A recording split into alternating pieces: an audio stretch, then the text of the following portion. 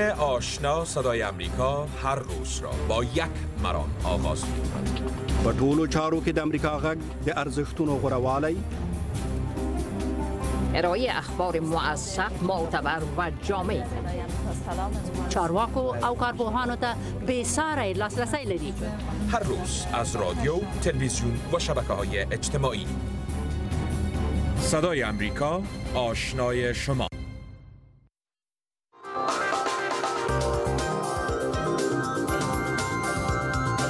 د امریکا غږ د نن ماښام په پښتو خبرونو کې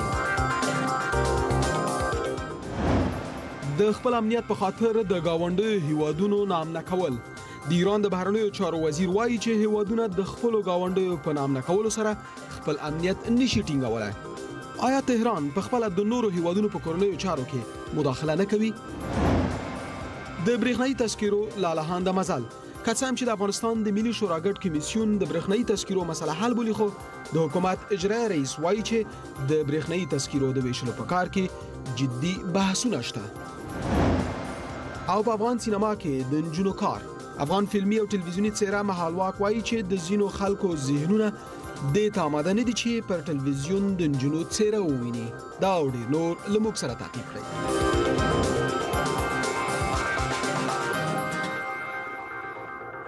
السلام علیکم، ماښام مو بخیر. زه احمد شکیب دوست یم. په روانې خپرونې کې په ایران کې د خلکو د اعتراضونو او د نورو هیوادونو په نیابتي جګړو کې د افغانانو د حضور په اړه مهم ریپورټونه او مرکې لرو. هیله ده تر پایه ملتیا مو وکړئ.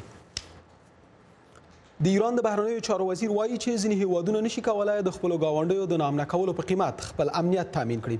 محمد جواد ظریف په سوریې کې د امریکا حضور ته په اشاره وایي چې واشنگټن په سیمې کې عیني واقعیتونه له پامه غورځولي دي. بل لور ته د امریکا د مرکزي استخباراتو ادارې د ایران په ناکراریو کې د واشنگټن دخالت ردوي، خو وایي چې ایران کې به تشدد زیات شي. په سیمه کې د روانو حالاتو په اړه تازه معلومات له خپل همکار سید سلیمان آشنا اخلم چې دلته په سټوډیو کې راسره ده. آشنا صاحب سلام، پروګرام ته بخیر راغلی. د ګاونډي هیوادونو نه مطلب څه دی؟ جواد ظریف څه غواړي ووایي؟ دوست صاحب، تاسو ته لیدونکو ته سلام وړاندې کوم. که داسې ویم چې ښاغلي جواد ظریف مستقیم د کوم هیواد نوم نه دی اخیستی، خو تر دې تازه څرګندونو مخکې د ایران دولتي رسنیو سعودي عربستان او د نړۍ ځینې ځواکمن هیوادونه د ایران په حکومت ضد مظاهرو کې په لاس وهنې تورن کړي وو. ښاغلي ظریف نن یعنې دوشنبې د امنیت په یو کلني کانفرانس کې په ډیرو مسایلو باندې خبرې وکړلې. یو د هغې نه په سوریه کې د امریکا حضور د سیمې د بې ثباته کېدو باعث وګڼو. د ایران د بهرنیو چارو وزیر نن په تهران کې د امنیت په کلني کنفرانس کې ویل یو شمېر هیوادونه د خپلو ګاونډیانو په نام نه کولو خپل امنیت نشي خوندي کولی. هیڅ کشوری نمیتواند هیڅ هیواد خپل ګاونډیانو په بې ثباته کولو سره خپل ځان نشي خوندي کولی. دا د نن اثر په نښتي جهان کې یو خطرناک تصور دی. هغه وایي دا ډول دریځونه به اصلي طرحان تر نورو مخکې تباه کړي. چنین تلاشی دا ډول کوښښ چې د بل ګاونډي په بې ثباته کولو کې خپل امنیت ترلاسه کړي د هغه چا نظرونه دي چې د ګاونډیانو لپاره جګړه او وینې تویېدنه غواړي، خو د ګاونډیانو تر اغېزمن کېدو به مخکې په خپله بې ثباته شي. د ایران دولتي تلویزیون سعودي عربستان په دې تورن کړی دی چې په ایران کې نامنیو ته لمن وهي. او وزیر جواد ظریف بیا په امریکا له دې امله انتقاد کوي چې په سوریه کې حضور لري او دا کار د ورانۍ او اختلافاتو زیاتېدو سبب کیږي. امریکا لا هم په سیمه کې عیني واقعیتونه له پامه غورځوي. دوی تر اوسه په سوریه کې په غیر قانوني ډول حضور ته دوام ورکوي او لا هم په خپلو ویجاړونکو او اختلاف زیاتېدونکو پالیسیو باندې ټینګار لري. خو د امریکا د مرکزي استخباراتو رئیس مایک پمپیو د یکشنبې په ورځ د فاکس نیوز سره په خبرو کې د ایران په هر ډول نامنۍ او بې ثباته کولو کې د خپلې ادارې لاسوهنه رد کړه، مګر د نامنۍ زیاتېدو وړاندوینه یې وکړه. په ایران کې اقتصادي وضعیت ښه نه دی. همدا کار د دې سبب شو چې خلک سړکونو ته راووځي. د یوې اونۍ زیاته موده شوه چې په ایران کې ناامني ده او د ایراني مقاماتو په وینا 22 کسان وژل شوي او د 1000 زیات کسان نیول شوي دي. د حکومت ضد په زرګونو مظاهره کوونکي د 80 زیاتو ښارونو او کلیوالو ناحیو کې راوتلي او د بیکارۍ او اقتصادي ناانډولتوب په وړاندې خپل قهر څرګندوي.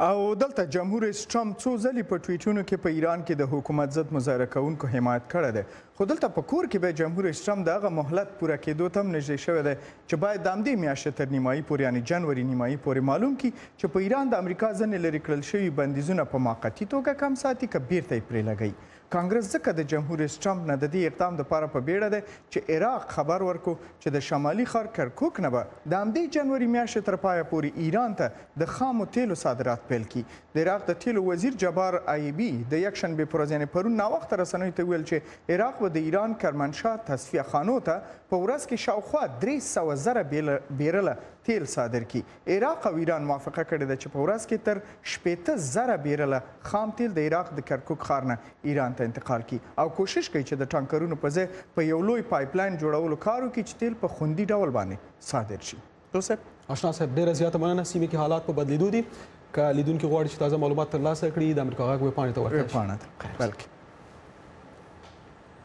خو د ایران د سیاستونو بل اړخ د نورو هیوادونو په چارو کې مداخله بلل کیږي په سوریه کې د جنگیدونکو ایرانی لښکر فاطمیون د فرهنګي چارو مسؤل رسنیو ته تازه ویلي دي چې د سوریې په جګړو کې تر 2000 زیات افغانان وژل شوي او 8000 افغان جنګیالي زخمیان شوي دي په نیابتي جګړو کې د ایران د ونډې او د افغانانو د حضور په اړه د افغانستان د ولسي جرګې د مرستیال نظیر احمدزي نظر اخلو ښاغلی احمدزی سلام پروګرام ته بخیر راغلی اوس دا سپینه خبره ده چې ایران افغانان د سوریې جګړو ته لیږي ستاسو په نظر افغان حکومت ولې عملا اقدام نه کوي فکر نه کوي چې اوس یو وخت دی چې په کابل کې د ایران سفیر راوبلل شي او د افغانانو احتجاج ورته واورول شي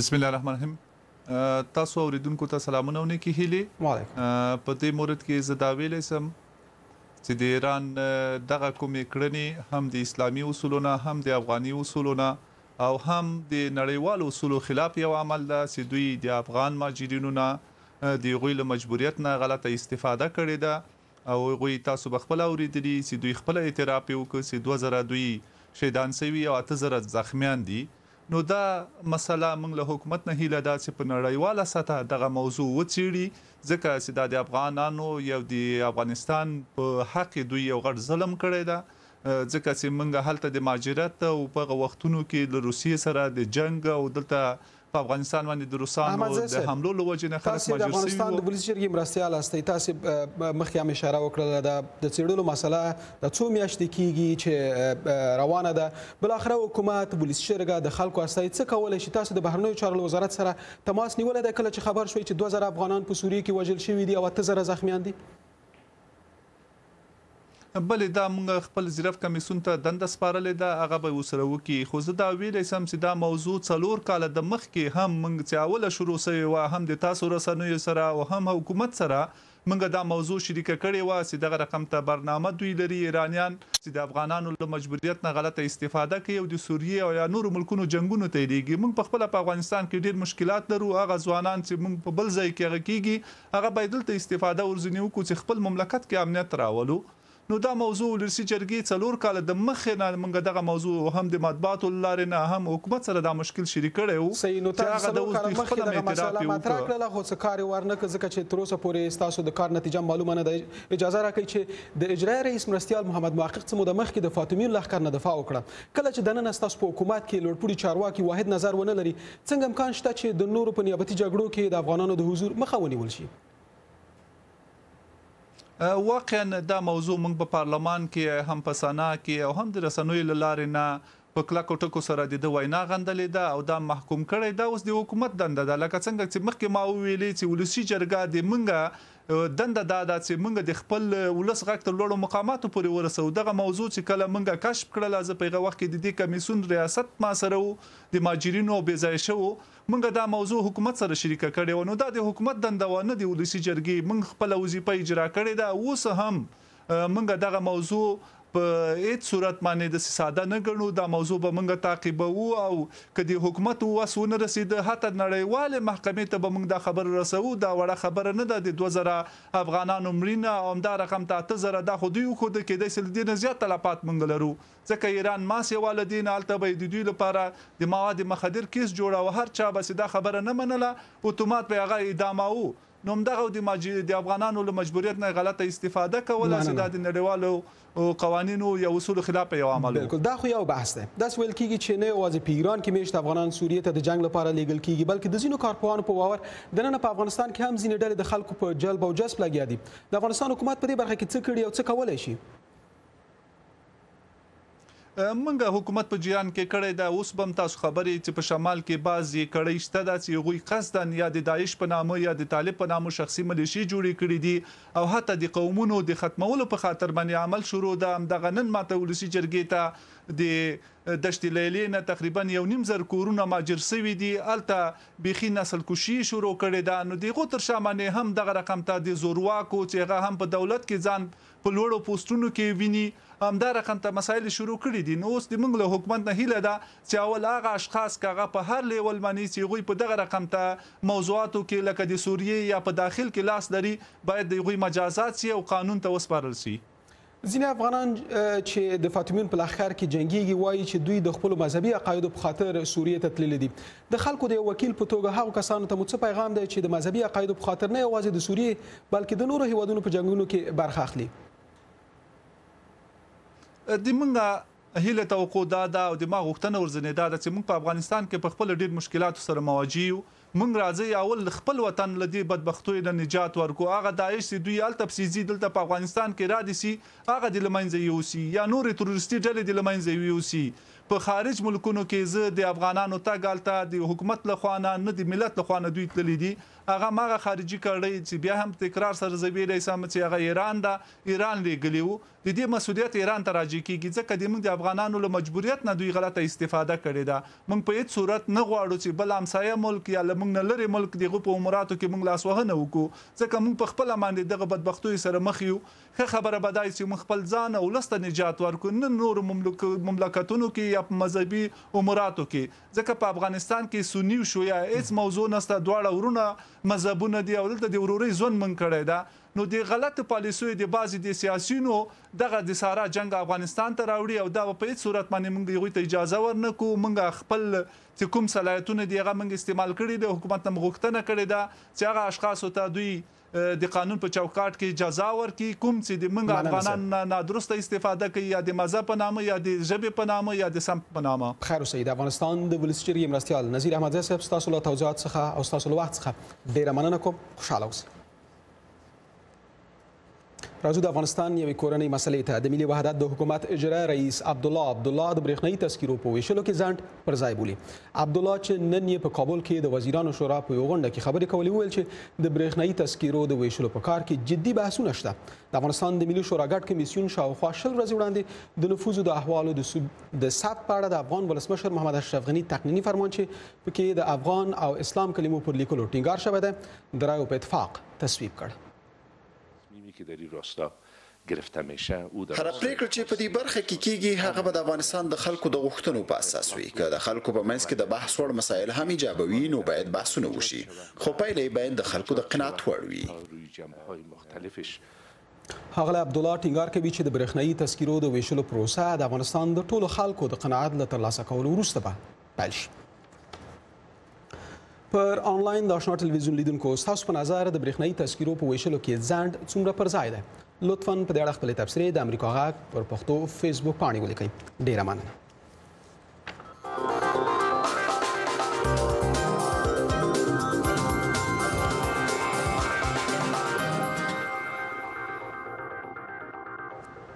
بیا هم ښه راغلاست.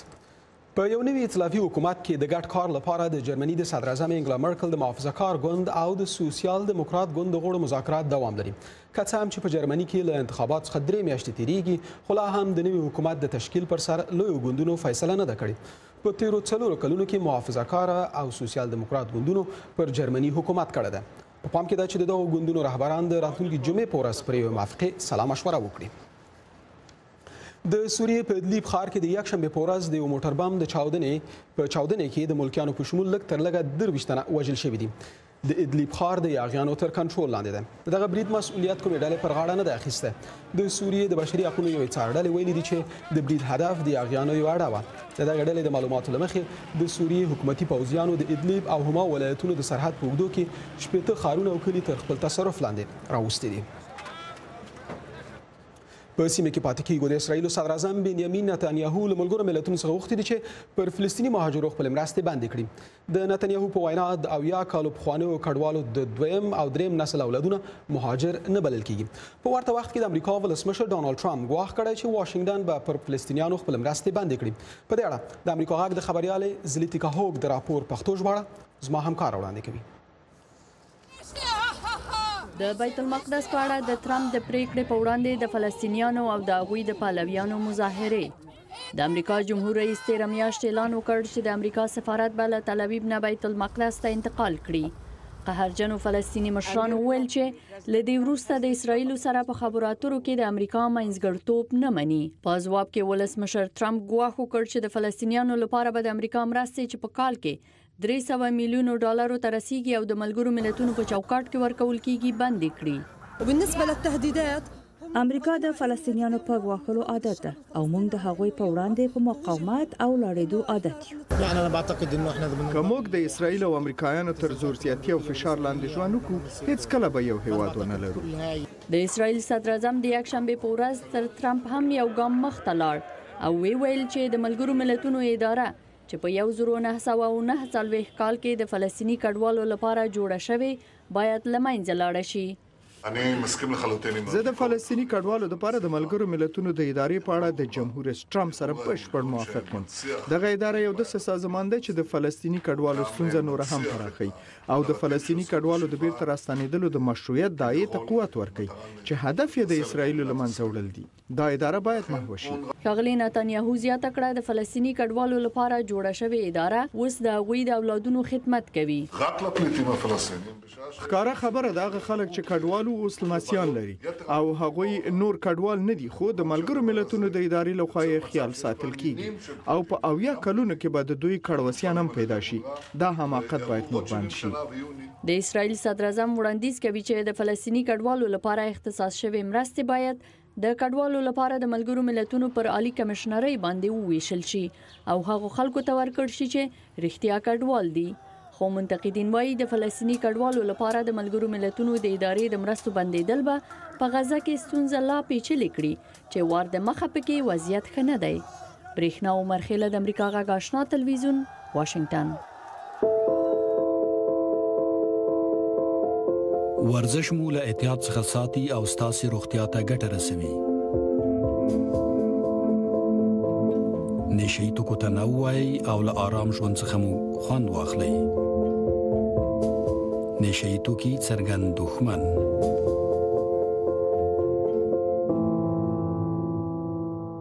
لامدې پیغام سره زو خوست د خوست امنیه قومنداني وایي چې له ښار څخه په نشو د روغ د کسانو راټولول پیل کړي دي.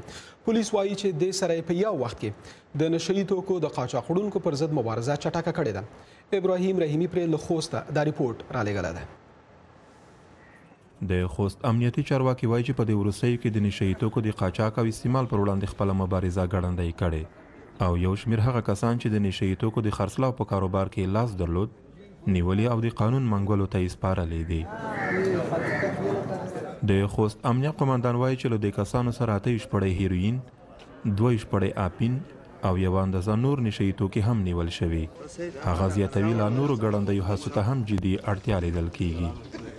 د خوست په قومندانۍ کې د مخبله د پالیسي دا دی چې دغه بوټی باید او دغه د مشروباتو په شمول د مشروبات الکولي مشروباتو په شمول دغه ورکاوی باید په 3 میاشتو کې باید د تاسو پامکاري باید مکمل ختم شي او کسان باید یا وتښتي یا باید ساحه پرېږدي یا نور خرڅ نه کړي. په نشئی توکو داروغ د کسان د خوستکار له مختلفو برخونو پولیسو په دې نیت راټول کړي چې د درملنې لپاره یې د عامې روغتیا ریاست ته وسپاري. په دوی کې ځوانان او د پاخه عمر کسان هم شته. اوس داسې دي ما زندګي ټول خراب شو. په نشئی توکو داروغ دی وایي چې کورنۍ ترې بیزاره او له کوره ایستلی. د 13 کلونو راهیسې د هیروینو په څکولو روږدی دی. اوس هره ورځ د هیروینو په ترلاسه کولو پسې لالهانده وي. باز دا کور والا دا لور مې زوی مې ټول له مانه زړه یې تور و په کور کې نه پرېښودل ما خپل ځان ته وایي دا کارونه چې کوي ذاتي نه د ما چې شي کېږي زار چېرته چې ځي. په ورته وخت کې د پولیسو د وروستیو هلو ځلو په تړاو د خوست یو شمېر اوسیدونکو هیلې پیدا کړي. دوی له حکومت نه غوښتنه کوي چې په دې برخه کې خپلې هڅې نورې هم ګړندۍ کړي. د کوم حکومتي ځواکونه دي دوی دا وظیفه ده چې دا څارنه وکړي، دا کوم ځای کې دا خرڅېږي په دغه پسې شي دا ونیسي، دا قانون منګولو ته وسپاري. دا ښه شی نه دی چې دا په ټولنه کې ځوانانو ته تاوان رسوي. دا نشهیي توکي چې کوم دي د انسان ذهن ختموي. په خوست کې د کوکنارو کار نه کیږي، خو له نورو ولایتونو څخه د ولایت د نشهیي موادو قاچاق یو شمېر کسانو ته د کاروبار او لسګونو زرو خلکو ته د احتیاط زمینه مساعده کړې. ابراهیم رحیمی، امریکا غږ، آشنا تلویزیون.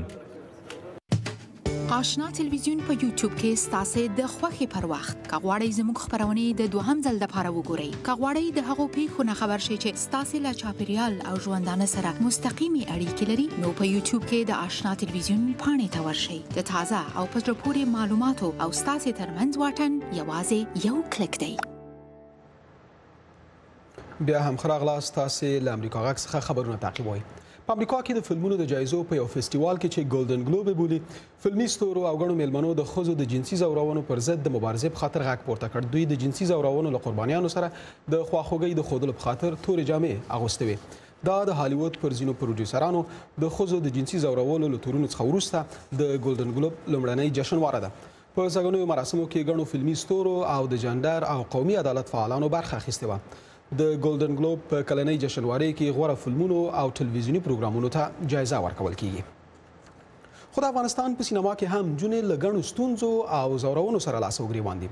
مهال واک هغه پیښه ده چې تازه د فلمونو نړۍ ته مخه کړې. دغه ځوانه ټلویزیوني څیره وایي چې د ځینو خلکو ذهنونه دې ته آماده نه دي چې پر ټلویزیون د نجونو څیره وویني. زموږ همکار لیمې نیازۍ له مهال واک سره یوه ورځ تېره کړې څه وویني چې کارونه څنګه پر مخ ځي.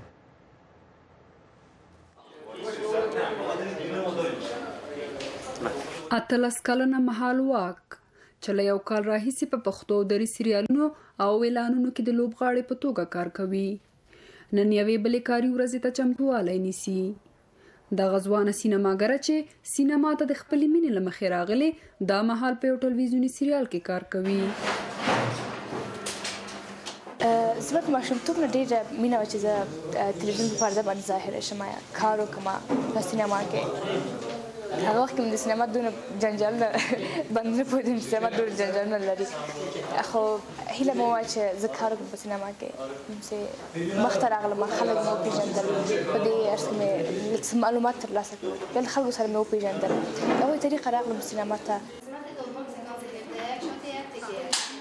مهال وایي چې غواړي د سینما په نړۍ کې لوی نوم وکړي او وښیي چې افغان ښځې هم په دغه هنر کې ځلېدلی شي. له هغې مې په دې برخه کې د ستونزو په اړه وپوښتل. خلک زموږ په جامعه کې افغاني جامعه کې اسلامي جامعه کې مختلفه دي.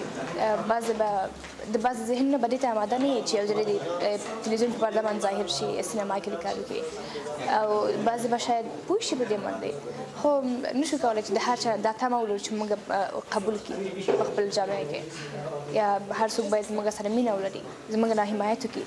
یعنې که اوس نن ما نه 50% خلک حمایت کوي، 50% نور زما پر ضد دي، یعنې داسې نه چې ټول به زما نه حمایت وکړي.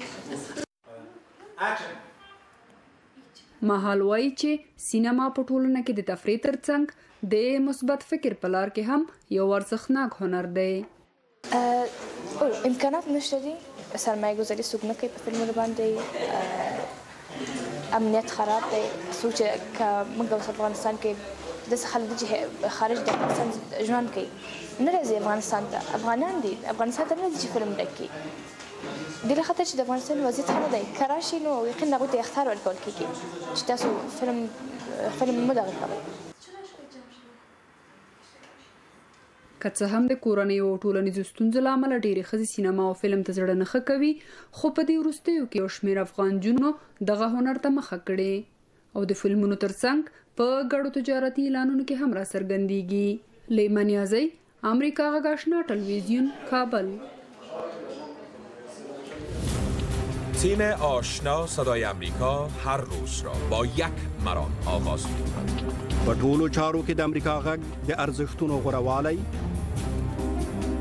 ارائه اخبار موثق، معتبر و جامع، چارواکو او کارپوهانو ته بېساری لاسرسی لري. هر روز از رادیو، تلویزیون و شبکه‌های اجتماعی. صدای امریکا، آشنای شما. د سپیس ایکس خصوصي شرکت په کامیابی یو مخفي سټلایټ مدار ته توغولی دی. سټلایټ چې د فالکون په نوم یو راکټ کې ځای پر ځای کړی شوی و، د یکشنبې په ورځ د امریکا له فلوریډا ایالت څخه د یو ناڅرګند مدار په طرف واستول شو. دغه سټلایټ د امریکا د یو دفاعي قراردادي لخوا جوړ شوی دی، خو دا لا څرګنده نه ده چې د دغه ماموریت مسؤلیت د کومې حکومتي ادارې پر غاړه دی. اوس هم د نړۍ له ګوټ ګوټ څخه څو جالب خبرونه ووینئ چې رونا دورانۍ غورځنګ تاسو ته برابر کړي دي. د چین په هاربین کې د ژمني سپورتونو نړیواله جشن ترسره شو. د چین د هرې خوانه په زرهاو خلک دې ځای ته راغلي وو او د ژمني سپورتونو نه یې خوند واخیست. په دې سپورتونو کې د سکی، ټیوبینګ، د کنګل شوي سیند پر سر د پتنګانو لوبې او نورې داسې په زړه پورې لوبې ترسره کړې چې د کال په بل فصل کې نه ترسره کیږي. لکه څرنګه چې مو یاد کړه، دا 48م کال دی چې دا ډول ژمني فستیوال د هاربین په سیمه کې لمانځل کیږي. هاربین سیمه د چین هغه یوازینۍ سیمه ده چې د ژمي په موسم کې سیندونه کنګل کیږي او خلک بیا د کنګل شوي سیندونو او ډنډونو پر مخ ژمني لوبې ترسره کوي. بیا د چین په شمالي برخه جیان سیمه کې مشهوره ژیړرنګه سیند باندې هم د یخ برستن وغوړول شو. دا آبشار د نړۍ د نورو آبشارونو په دې توپیر لري چې ژیړرنګه دي او د څو آبشارونو د مجموعه نه جوړ شوی او تر ټولو لویه ځانګړتیا دا ده چې د اوړي په موسم کې سیلانیان کولی شي چې پر سر قدم ووهي بدون دې چې آبشار له ځانه سره کته یوسي. دا آبشار به د دې کال د فبروري د میاشتې تر پایه پورې به کنګل وي او بیا وروسته به په ژیړ رنګ باندې بدل شي. په زرهاو مکسیکانو هم د نوي کال په درشل کې داسې یو کیک پوخ کړ چې په زرهاو خلکو باندې وویشل شو. دا کیک 1440 متره اوږدوالی او 9315 کیلوګرامه وزن درلوده او 250,000 ټوټو باندې په خلکو باندې وویشل شو. دا کیک چې د کیکونو د پاچا په نامه هم ډېر شهرت لري، د نوي کال په ویاړ پخېږي چې بیا په زرهاو خلکو باندې وویشل کیږي. دا کیک د نورو کلونو په پرتله یو څه لوی و، ځکه د نړۍ نوی ریکارډ یې ټینګ کړ او هم د عجایب په کتاب کې ولیکل شو. او بیا هم په چین کې هغه هوایي پل چې د یو غره نه بل غره پورې تړل شوی دی د لومړي ځل لپاره په واورو پټ شو. دا پل چې ټول د کیکیونه جوړ شوی دی د واورې د ورېدلو سره داسې ښکاري لکه په وریځو کې چې راځوړند وي. دا پل د 2019 کال د اګست په میاشت کې د خلکو پر مخ پرانیستل شو او دا لومړی ځل دی چې سیلانیان د ژمي په یخه هوا کې د دې پل له ښکلا نه خوند اخلي. دا پل 315 متره اوږدوالی لري او 300 متره له مځکې څخه ارتفاع لري.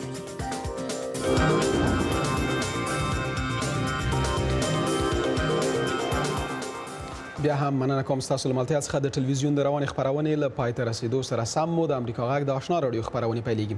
لاړ به شو له خپل همکار خلیل خان څخه به واورو چې په رادیو خپرونې کې څه مطالب شته. خلیل خانه، نن اورېدونکو ته څه لرئ؟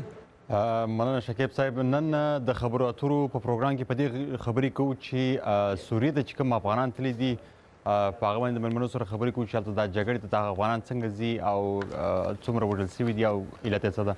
د دې نه علاوه د مشهور پاکستاني خبریال احمد رشید سره هم یو مرکه لرو چې پاکستان کوم هغه اقدامات کولی شي چې امریکا مطمئنه کړي او دغه فشار چې په پاکستان ده او دغه ختم شي. په دې دغه مرکه به نن ورځې په خپرونه کې یا د سهار په خپرونه کې خپره شي. د دې علاوه په کابل کې د ټرافیک د بیروبار په اړه یو راپورټ لرو چې د هغې د کمیدو لپاره حکومت څه اقدامات اخیستي دي. مننه. بخیر اوسئ خلیل خانه، کور دې ودان، خوشحاله اوسئ. درنو لیدونکو، په تلو کې یو جالب او قیمتي خبر واورئ. د امریکا په فلوریډا ایالت کې یو کس د 450 میلیونو ډالرو په ارزښت د لاترۍ جایزه ګټلې ده. ګټونکي کس د 711 په نوم له یو دکان څخه د لاترۍ ټکټ اخیستی و. دغه دکان ته هم 100,000 امریکایي ډالر انعام ورکول کیږي. د لاترۍ د ګټونکي د هویت په اړه معلومات افشا شوي نه دي. درنو لیدونکو، د نن لپاره مو خبرونه هم دومره وو. دلته په واشنګټن ډي سي کې زه احمد شکیب دوست او زما همکاران د اوس لپاره اجازه غواړم. تر بیا.